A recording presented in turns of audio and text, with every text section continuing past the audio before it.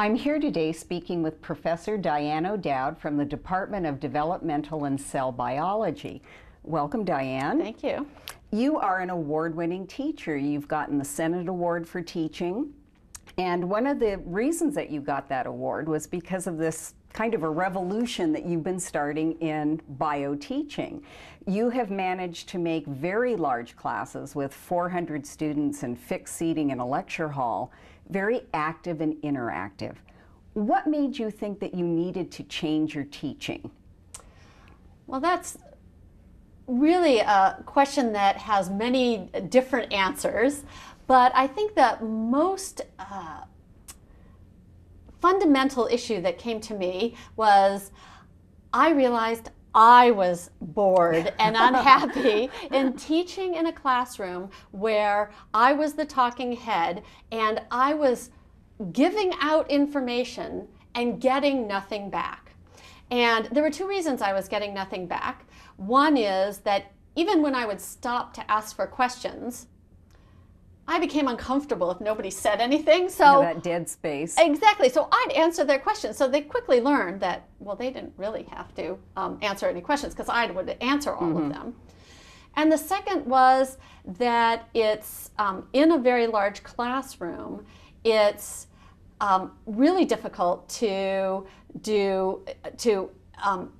get people to actually talk to their neighbors and interact, because most of the time you're telling them not to. You're saying, right, you know, be quiet, listen to me. And so then if I would ever ask the students to do that in a large classroom, it was very foreign and uncomfortable to them. And I felt like I had to change the way I taught sort of overall to get some more feedback from my students, because it was really quite boring, especially after teaching the same class maybe for 5 or 6 years in a row. I know the material like that. I'm just delivering information and they're sitting there. So that's one reason. It was really uninteresting for me. The second reason is because I realized as my children got to the age where they were starting to think about where did they want to go to college, we started looking into what kinds of classes they might be attending when they went to college. And I realized that if they went to a college and came to attend a class like the one I'd been teaching, they might not be very interested in it. So in the end, those were the two sort of major reasons that I thought it would be good to at least try it. And you also picked up a few pointers, I believe, from the Howard Hughes Institute? Oh yeah, that was absolutely essential to me doing this. Actually, I had previously, I had taught very large classes for a number of years. Then I went down to a smaller class, 80 to 90 here is a small class, as you know. And I had come to the Learning Resource Center and taken a few seminars on actually active engagement exercises that you can do in a class. And I tried them in my small classes. They worked great. It was made teaching for me, it satisfied the one need. Teaching for me got to be very much more fun because I got interaction with my students and they interacted with each other. But the majority of our classes, the place where we have a big influence is on, I think, on freshmen, and you only see them in very large classes. So I wanted to use these techniques, but in a very large class, and I just thought, I have no idea how to do this. And I went to an institute in Wisconsin run by Joe Handelsman and colleagues associated with the Howard Hughes professorship she had, and that they showed me how you can actually employ active learning in a very large classroom. Relatively simple tricks and techniques, but when I saw that it was possible that for somebody else to do, then I knew that I could do it. I might not be able to do it exactly the way they did, but I would be able to use their ideas and strategies in my own twist on them in my classrooms here. And of course, sometimes even just a little change can have a huge impact on a class. Yes, that's really true. I think research would suggest that a little change from the very beginning of the class is the way you need to do it. Like I said before, I taught in these very large classes, and then, nobody says anything when I ask them a question, because for the first 3 lectures, I never asked them a question. And so you don't, and being very upfront with the students, telling them, this is the type of classroom I have, and this is why I have it this way. I've made this decision that I believe that you will learn more by actually doing something in class, working with the material, practicing it by speaking with each other, speaking with me, than you will if you just sit there and listen. And so the majority of you will gain a lot from this. There will be a small percentage of you that still learn better by reading out of the book. So bear with us, because we're trying to get a heterogeneous group satisfied. So we use lots of techniques. So if you find one that works, use it. Other ones that you feel aren't as helpful for you, that don't worry, that you don't have to find everything we do equally helpful. When you say it like that, then the students are really on board with you. That there will be students that wish you did less interactive stuff, and there are students that wish you did more. Both have to be tolerant of the fact that there is, in every classroom, especially a classroom of 444 freshmen, a wide range of learning styles, background knowledge, and comfort with doing different types of things. And you're right, the research does in fact support that if you let the students know why you're doing something, they're much more likely to participate, to engage, and to be invested in the process as well. Right. So I have had extremely good success with that. But I had one funny comment this year where somebody said, well, I said, and now we turn in these cards that you just did because I'm going to assess how this activity went. And he said, well, if you don't know by now and you've been doing this for 4 years, you probably aren't doing it right. And I said, but we don't do the same thing every year, because we found something didn't work the past year, then we will do something new. So I'm not sure I convinced him, but I think the other 443 students felt okay that they turned in their cards. Now, you've also been influencing the next generation of professors in your work with teaching assistants, and you were even honored for that as well last year at the Celebration of Teaching. What sort of impact has this training program that you've created for TAs had on them in terms of their thinking about their teaching, and also the undergraduates that they work with? Yeah, the TA training program that we have, I think, has been very successful, due in a large part to the fact that we've had some fabulous graduate students that have been involved with us, as well as PhD level discussion leaders. And they've all basically decided this is something they wanted to do. So they get the choice to actually indicate that this is an activity that they'd like to participate in. That has really helped in terms of getting people that are open-minded, and they probably were mostly taught in large lecture classes that were mostly didactic, but they are generally people that are more visual, tactile learners. At least when we do our learning assessments, that's how the majority of them come up. And they then really are amazed by the kinds of changes that you see in the classroom when you get the students to do an activity rather than lecturing at them. This year we had a few students that actually were assigned and did not elect to do it. And it's a way less effective program for people who either don't want to teach in any way, shape, or form, but have to because that is part of their job, or they've already taught for a number of years, and our program is geared at taking people who really haven't taught before. And so it's to expose them to a broad range of styles and techniques and allow them to choose what works for them. Because I've had so many people say, you know, I'm not a natural teacher. I'm not like you. I couldn't go up there and, you know, do a demonstration where I have to be Kinesin. And I say, oh my God, you know, 10 years ago, I would have never imagined myself doing that either. And that is also a style that has developed out of what I've been doing. I didn't jump in and start that way. So I can show you some small steps to take, and then you can decide where your comfort level lies, because it won't work for the students or for you if you're trying to do something that is outside of your personality. Yeah, I think that's also very true in the TA training that we do as well.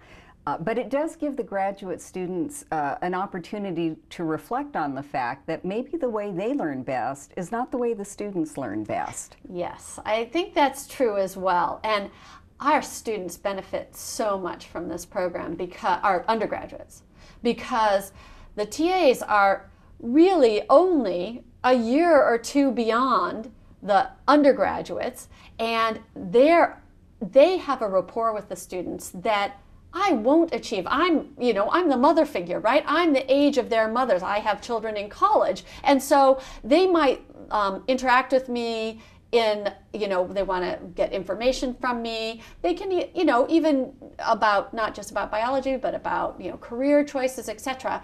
But in general, I don't think they feel very comfortable talking to me about, I tried this study strategy and it didn't work.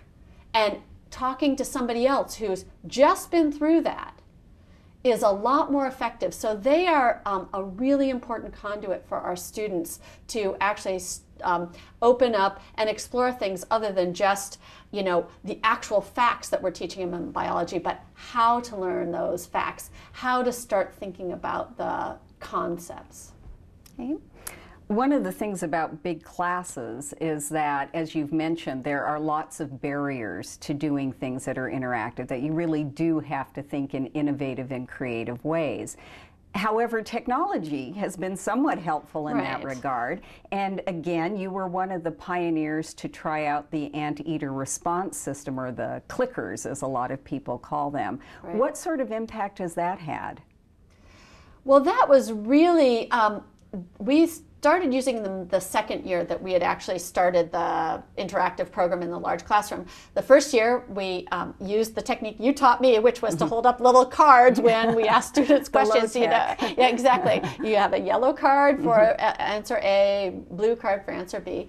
And that worked relatively well, but our students are of a different generation. They are more in tune with the technology, and so we tried one of the early clicker systems. We were not very happy with it because of technical difficulties. But the new one that we have, which is the radio frequency one, that it works extremely well, and by that I mean the students' responses are recorded accurately and rapidly, and so they feel confident that what they clicked in is actually what's recorded. And how this affected my teaching and the students is very different than how I thought it was going to. So it clearly, I use it for a variety of things. I use it as an engagement tool. I have a wait, don't tell me NPR type question at the beginning of every lecture that ties something in biology news to what we're going to do in the lecture today. And the first thing you'll notice in the class is students come in and they're just sitting around. It's open for about, it closes 1 minute after the class starts. And so they click in, they're talking. Sometimes they're talking about that, and sometimes they're talking about something else. There are students that walk into the classroom like this. They don't even look, they just click because they want their click registered. But when we go over the answer and I tell them the correct answer, a huge cheer always goes up from those who got the correct answer, whether they actually knew it or if they just guessed. So that starts off the class with, I think, a reasonable amount of energy, engagement, and they're set to go. And they know that this signals the start of the class. The second thing is we use it throughout the lecture to set up what might be a misconception. So I give them a question about something that I know they don't really understand based on my previous classes. Mm-hmm. And then I try and teach them the material, and then I give them a chance to answer that question again. That really helps them connect, oh, this is what I thought and this is what I think now. But the most important thing is that they want to see the distribution of responses more than they want to see the correct response. And why do you think that is? Because they want to know where they fit in. And this, I started getting an inkling of this early on because it was often that they didn't really care if they got the answer right or wrong. They want to know that they're in the same crowd as the majority of the people. And then when there are 4 answers and it's evenly distributed among the 4, then everybody's happy. Mm-hmm. If there are 60% that get one answer, wrong or right, and there's the other 40% are distributed among the other answers, they're okay with that. It doesn't matter if it was wrong, they're okay with that. So I thought, well, this is kind of interesting. So then I gave some questions that there would be no reason that I thought that they would need to know the answer. It wasn't biology. I was asking some, they were administrative type questions. Mm-hmm. And one of them was about students' perception about education abroad programs, because I was trying to gather some information. And I had 3 questions. I wanted to slip them in, go through them quickly. So I put up the first one, and they clicked in, and then I went to put up the second one. They say, "What's the distribution?" I'm like, do you really care? Oh, you've trained them well. Oh, yeah. No, they want to see the distribution. And so now I take these clickers, not just to my undergraduate classes. I go all over the country and use these in teaching other faculty, TAs, etc. And that is the first thing they want to see. Is I ask a very general question always at the beginning, sort of about if it's a group of people from biotechnology. I ask, how many years since you last took a biology class? And so, there's nothing riding on this, yet they all want to know where everybody else in the class is. And so I just did it to a group in a lifelong learning class. The average age was 85 years old. And the first thing they asked me, I just don't show the distribution straight away. I say, I can show, we can show correct answers. This one doesn't have a correct answer, it's just a survey. But do you want to see the survey? Oh, yes! So it is not limited to undergraduates, to faculty, to TAs. It is, I think, general human nature that when you are in a group, you want to know where you fit within that group. And it's community building as well, which is one of the problems with our large classes, that students feel so anonymous in them. So that's wonderful. Sounds like you're having great impact with that resource. What about other teaching techniques that you are about to try out or that you are using to great success? So one that has been really fun for me has been, what we call it is our demonstrations, and this year we actually called them our garage demos. We gave them actually a name. So about 2 years ago, we started doing physical demonstrations to illustrate dynamic biological processes, because generally we teach biology with 2-dimensional slides, and there's nothing in biology that's static. There is just nothing. And so a 2-dimensional slide really does not represent the biological processes we want our students to understand. So I made a few demonstrations out of just things I have in my house, or most particularly in my garage, because my children are older, toys have migrated out to the garage, and PVC piping, netting, nails, styrofoam balls, those are the things that are out in my garage. And we use these objects to illustrate the dynamic nature of different biological processes. And so I started, the first year I did, I think 2 or 3, so in the quarter, had 2 or 3 demonstrations. And in the free response comments when you get your student evaluations, those were commented on most heavily as to what students liked. So the next year, a year ago, I decided to add in a demonstration for almost every other lecture. And these are things that are, I use a huge piece of hose to demonstrate a plasmid. So the nature of these has to be big enough that they can be seen at the back of the classroom. They can be done in a 1 to 3 minute period, and they illustrate something that you can't easily illustrate on a slide. And they have to connect with the students, and they connect an ordinary everyday object with something I'm trying to teach them. And so it helps them organize this information in their brain, which is coming in at a huge rate, and organizing it is very important to first remembering it and secondly understanding it. And so then I got a huge number of comments, and my co-teacher at the time also introduced some demonstrations that said those were the best thing. So this year we had a demonstration for every single one of our classes. We have 30 or 28 classes in the quarter. Every class had a demonstration, and we videotaped them and then put up short video clips on YouTube where the students could go and review those concepts.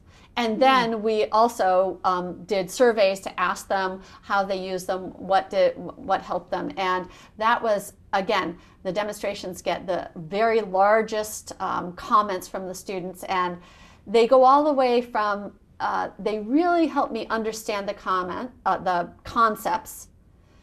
I visualize these when I'm studying, to ones where I use socks to illustrate chromosomes during mitosis, and one of the comments says, every time I fold my laundry, I think about mitosis.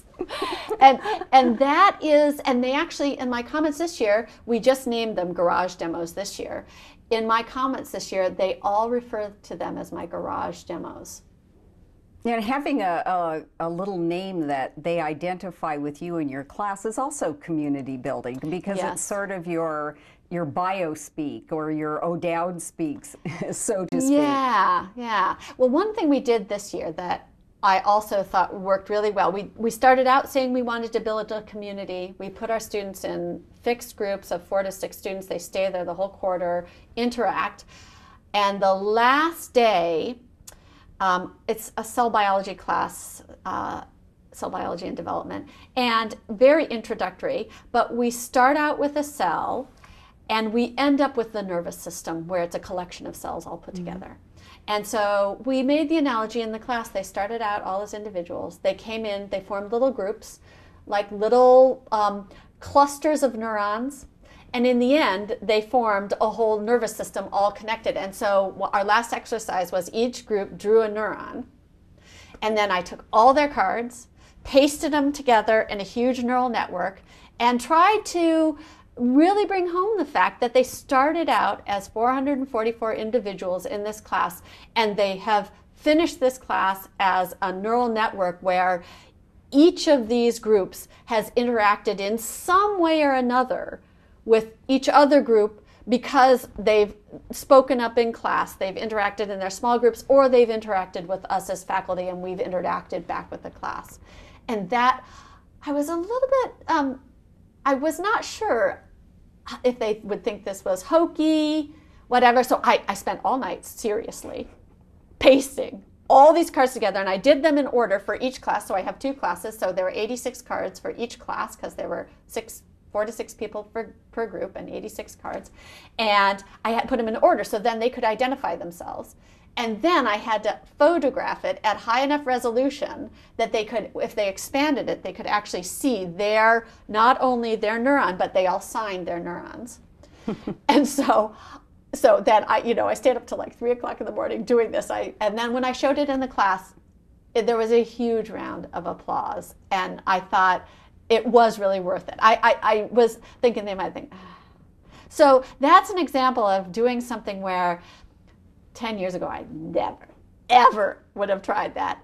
5 years ago, I might have thought about it, but it would have said, no, too risky. And this time I just said, I'll try it. If they don't like it, if they all say, oh, that's stupid, then I wouldn't do it the next year. It sounds like you've managed to do a number of things in your teaching, and one is certainly building a learning community, which we know is important. Yeah. You're also connecting things to everyday objects that they know, and we certainly know that part of learning is connecting what you already know to what you don't know. Right. You've made it interactive so that the students are actually engaging with the subject matter, and you've made it authentic in that you're trying to bring it down to what biologists really do. You've gone from these 2 dimensions to more of the 3-dimensional objects in class, and as a result you have very engaged students. You are certainly very engaged, so it sounds like you've been very successful with your interactive teaching. Yeah, well, one of the things that in talking to other faculty about, would you want to try this, or would I change and go back to the way I used to teach? And what I can tell every faculty that I talk to with certainty is the people, all of the faculty I've worked with that have tried interactive techniques would also all say, I think, to varying degrees, it's a lot more work to a little bit more work to begin with. Mm-hmm. And not one of them that I know of would say, I'm not going to do it anymore, because Impressive. It is way more rewarding. There are lots of people that don't want to try it, that never try it. But once you try it, it is, we are all, and my profession, we're all scientists. We do experiments and expect to get results. And I do experiments on living neurons because I'm an impatient person. And in a living neuron, I put an electrode in it and it spikes and it does something right there. And so I get the result. I don't run gels because, you have to pour it, you have to put the stuff on the gel, and then you have to wait overnight. And so, but it used to be that we would teach our students, and then 5 weeks later we'd find out, did they learn anything? Because they take a test. And that's just not who we are as people, as biologists, as scientists. We are always looking for the result, except in our teaching we weren't. So I have found it enormously more rewarding and interesting. And so I do think that I invest more in it now than I used to invest in teaching, but that's definitely a personal choice. I could do it now with no more investment than I used to in a standard didactic class, but I would never do that. I would never go back to a standard didactic class. I just, it would not be rewarding or interesting for me. And so if I bore myself, I just can't imagine what I'm doing to the students, which is really the way I was feeling in my large classes that I had been teaching for a long time. Well, thank you, Diane. It sounds like you've been successful for yourself as a teacher as well as for the students. Yes.